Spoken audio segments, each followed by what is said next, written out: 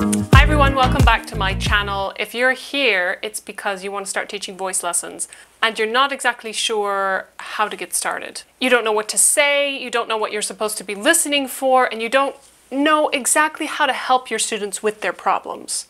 In this lesson, I'm going to give you 4 key topics to address when you start teaching students. If this is something you're interested in hearing, please hit the like button, subscribe to my channel, and hit that bell so you're notified every time I post a video, which is every Tuesday. Before you can begin teaching voice lessons to students, you have to understand what your objectives are and what exercises to lead them through to get them to that objective. My main objectives are pitch perfection, the ability to match pitch or sing in tune, range extension and evenness of scale, which also includes addressing a student's break areas and where the voice transitions from one part of their range to another, the length of their phrase, and that comes right down to how efficiently they're managing the pressure in their thoracic cavity and the way that the air escapes through the vocal folds. And the fourth one is the increase in resonance or amplitude, and I find that that usually comes when you get them to balance their breath. There are so many things that compete for your attention when you start working with a new student. You can work on their diction, you can work on their posture, you can work on making their vibrato more consistent or existent. There are just so many things, but in this lesson we're only going to talk about those 4 because I think that until those 4 are in good measure, you don't want to really be messing around with anything else. Now let's start with the first one, which is perfecting your ability to sing in tune. Now some people can get real salty when you tell them they're not singing in tune, but let me tell you, if you're not singing in tune, your entire performance suffers. I don't care how balanced your breath is, I don't care how beautiful you look on stage. Nobody will want to listen to you if you're not singing in tune. So we want to make sure that we have a good coordination between our mind and the muscles in the larynx, because if those aren't connected, then we get really clumsy about how we approach pitch. We're just not sure exactly where it's supposed to be placed, like a dance, like learning a new dance. And these things can be trained. So don't let the student get discouraged if they feel like they're not singing in tune or they can't quite hear it yet, they can't tell when they're not in tune. That's something you train. So first, point it out to them, make them aware of it. Every time it happens, they'll start to recognize over time the different places that that begins to happen, and they can eventually correct it on their own. And then as they start to approach a place you know is a typical break, you want to point out how they can shift their technical approach. Maybe they need to sing a little lighter. Maybe you can use words like move the sound up into this part of the face. Experiment with a few things. These might work, they might not, but you'll never know unless you experiment. And then ultimately approach them about how much they're actually committing to supporting the sound. So often if I have somebody who's struggling with their pitch and they're also not very loud, I'll ask them, out of 100% being the loudest noise they've ever made, ooh, there's a truck going by, okay, 100% being the loudest noise they've ever made, noise, not even musical or singing, just noise. Ask them what percent they think they're singing at. If you get a young voice, it's typically going to be in the 15 to 40%. And I want somebody singing at 60 to 85 to 90% all the time. Now, 100%, I don't want them to red zone. I don't think that's appropriate ever. You get an edge to the sound and a pressure that's just could be not helpful. So what we want to aim for is that kind of 55, 60% to 85% of their 100% at all times. Now, that's going to be different for a young voice than it is for me. My 65% may be well over someone else's 100%, just because we're different voices. So I want you to pay attention to that. Make sure you're not expecting them to sound like you do. Your percentage scales are not the same. So if their pitch is suffering, I will often say, out of 100%, I want you to give me 70. I want you to give me 70% of your 100. And if you still feel like they could give you more, then I'll start with smaller intervals. So I'll say, okay, good, I feel like that was maybe 50%. Why don't you try by giving me 5 or 10% more than you're giving me right now? And then maybe we might go into some support exercises or get them to use their breath a little bit more than they're used to, because it's typical that they're not used to engaging that much as far as their voice is concerned. And that's okay. It's just something to get used to. If you have a kid who just cannot sing in tune to save their life, I want you to find one note. Ask them to pick it. Don't play it for them. And they'll probably find something in the mid-range because it's easier. So if you, and ask them to sing it. and then find that note on the piano. So for example, if I were asking myself, Emily, you're terrible at singing in tune. Why don't you pick a note that's easy for you to sing, any note, and sing it for me on an ah? So I would go, ah, and I'll find it, E flat. And I would sing that note and ask them to raise their hand whenever they hear me going sharp or flat. So it would sound like this.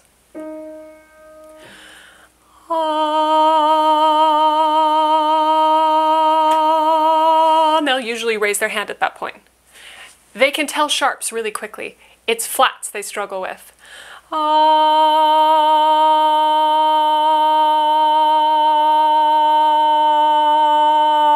I usually have to get to that point before they actually raise their hand. So you start to train their ear to recognize when pitches are changing or fluctuating. Now, getting the brain and the voice to connect, the muscles of the voice to connect, because they are muscles, they do contract. So these things are working like muscles do, a shortening of the muscle to bring the chords together and maintain a certain posture depending on what range you're singing. So that connection is difficult, but you want to begin by asking them to identify when sharp or flat is happening. Next, we're going to move on to range extension or evenness of scale. Now this one is fun because most kids can do this when you start, and they're always blown away by how big their range actually is. So what I like to do to start with is ask if the student can squeak for me. It's something that's super non-committal. You can ask them to, it's not that loud, it's not embarrassing to do. So I will ask them to squeak for me, or whine. Whine is a better word. Like a puppy whines. When you first get a puppy and they're sad to be away from you and you hear them go, that's the kind of whining I want them to do. And most young kids can do it, even boys, by the way. If they do struggle with it, then bring it down. Have them do it where it's comfortable for them. So don't try and force them to, otherwise they start to go like this, and you get this kind of bowing in the neck. You don't want that either. So make sure that when you ask them to do it, if they're straining to get as high as you have gotten, well, first make sure you can do this exercise. If you're a voice teacher, chances are you have control over your facilities enough that you can make this happen. So if they're struggling, ask them to come down a little bit and you can model it for them.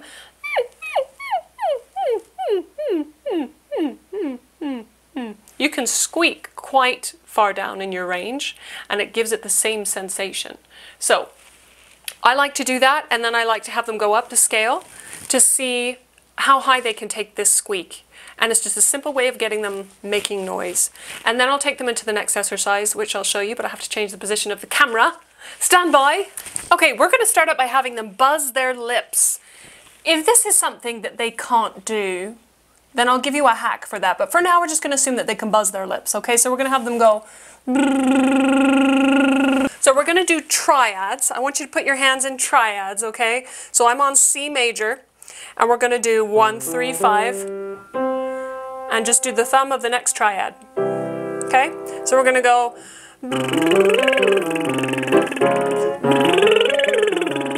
So if you're not really good at scales right now, just practice going up half steps. Every single note moves a half step up. So we're not going to do scales right now. This is just a simple hack, easy way to get this done. Okay, so we'll have them go.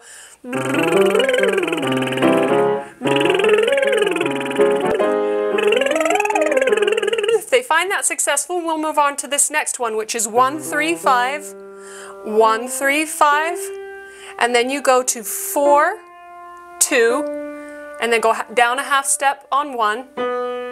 And then you go your thumb on the bottom hand.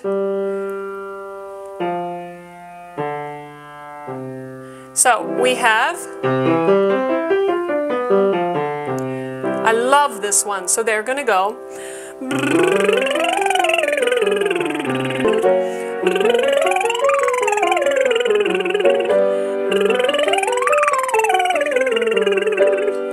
If this is just not happening for your students, they're just not finding success in buzzing their lips. Sometimes anatomically an underbite or an overbite can make this really difficult. So what I would have them do is stick their tongue out and see if that helps. So instead of going, instead they'll do,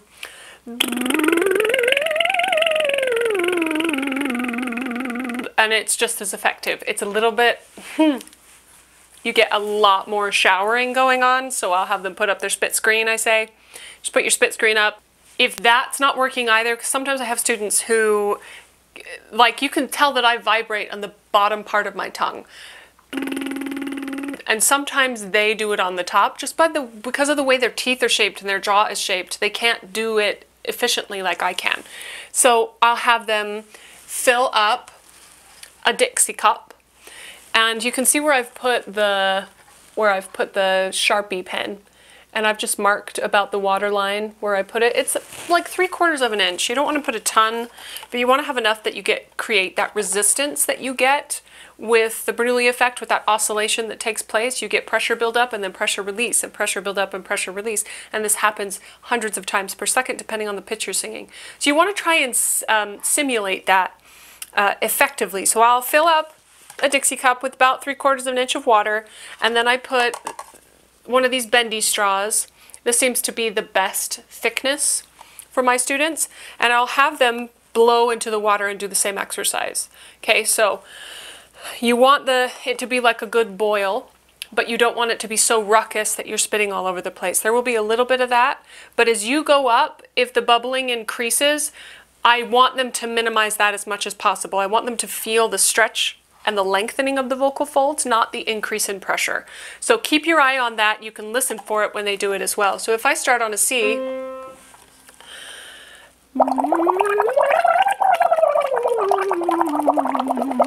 now don't let them tip their head down like this, because that's not effective either. So keep their head up.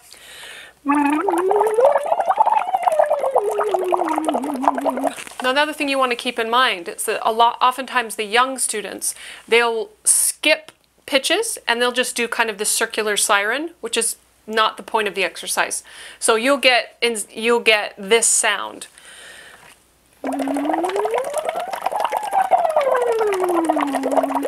I don't want a circular siren like that. I don't want it to go. I want to hear those individual pitches.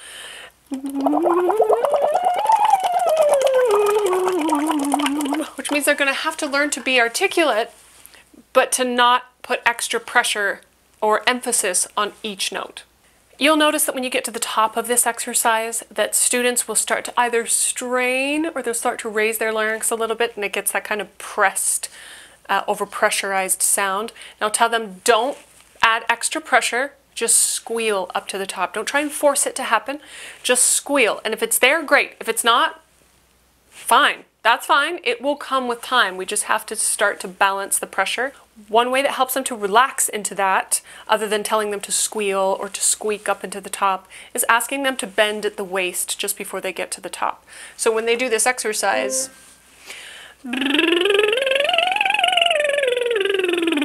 I'll just have them do a little bend, and I'll have them go further than that. Just as though, what is going on out there?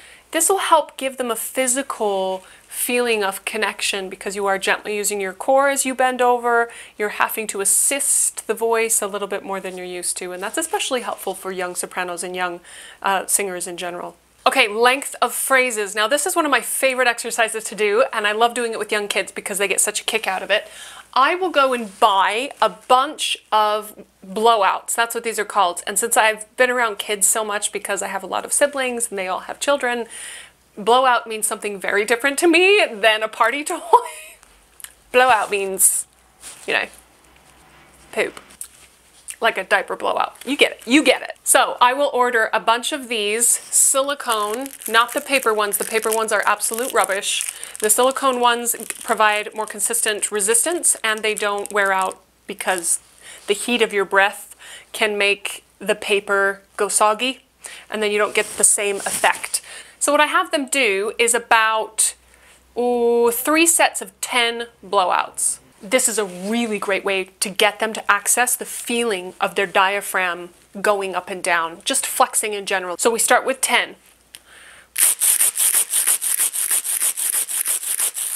Now they're going to be a little clumsy at first because they're not used to using their diaphragm like this. Once you've done your 3 sets of 10, I like to move on to having the students hold with just a little bit of curl at the end of the blowout, For intervals of 10 seconds, then I increase to 15, then we go to 20, then we go to 25, and as long as they can go.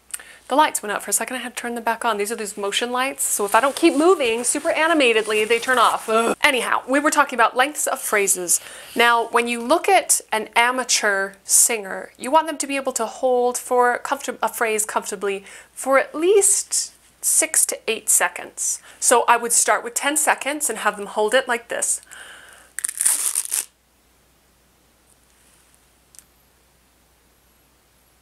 "10 seconds later." And what they want to pay particular attention to is how much they fill up their lungs, and then you have to set that pressure. So you will blow out here, leaving a little bit of curl at the end. Like I said, you don't want to go all, you don't want it to go to that point where you're actually getting air coming out the end. You want to keep a little bit of curl because that way you'll get the right resistance. But you need that flexibility. You need that like push back. And that doesn't happen when you just let the air escape without being monitored. And a lot of young kids do that. Heavens, I do it to a degree. My teachers will still say to me, "No, Emily, you're going, ugh." Maybe not those words. I love you, Daryl. Once you've finished those exercises, you can take that sensation and move it to a simple phrase like happy birthday or something that everybody knows. So if you want to start with happy birthday to you, start in a very easy, comfortable middle range. Middle C for most people is just fine. The C below for most men is just fine. So either start here or start middle C. Okay? So we get happy birthday to you. If they start to go happy birthday to you, give this back to them and make them hold it again. And then maybe have them take it out but maintain that feeling and go happy birthday to you. Now to start, they're going to be a little clumsy, so it might feel like they're holding their breath a little bit. That's not exactly what we're going for, but it is closer to the mark than going happy birthday to, right? So we're just trying to find that balance. And don't be afraid of swinging too far on either sides of the spectrum and help guide your student to discovering what works best for them. The very last point you want to pay attention to is how to help them increase their resonance or their amplitude, which just means loudness, really loud abilities. And for young voices, that can be really tricky. Their anatomy, the cartilage, isn't stable enough yet in their young lives. It hasn't stopped developing.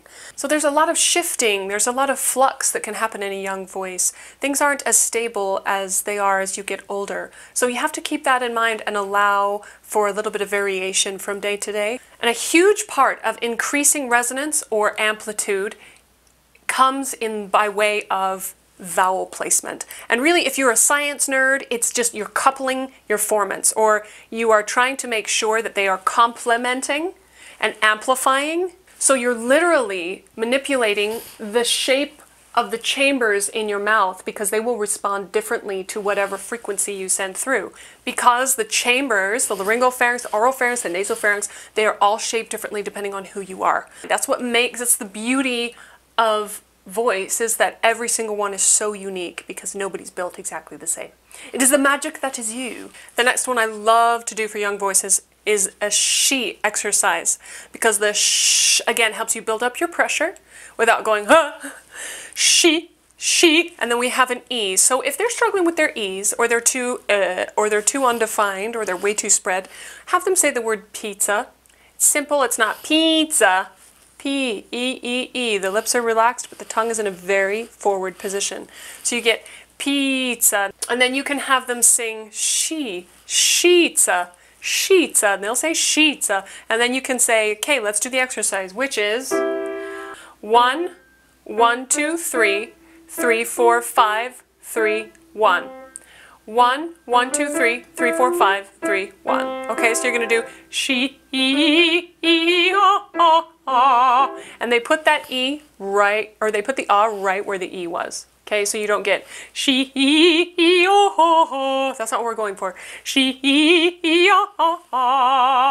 keep that soft palate high, but you want to equalize those vowels so you get an equalizing of resonance as well. So the exercise is going to go with a great suspended, excited space and support system instead of tension and push. We're going to get she, tell them to giggle through it. She, now I'm not going she, she,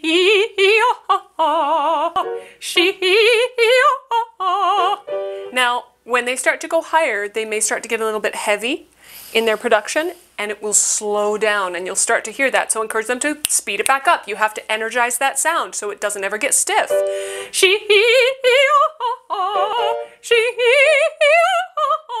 Now we've gotten to the point where they're going to have to put more in their sound, okay? So have them put their finger under their lip and just get a little more of that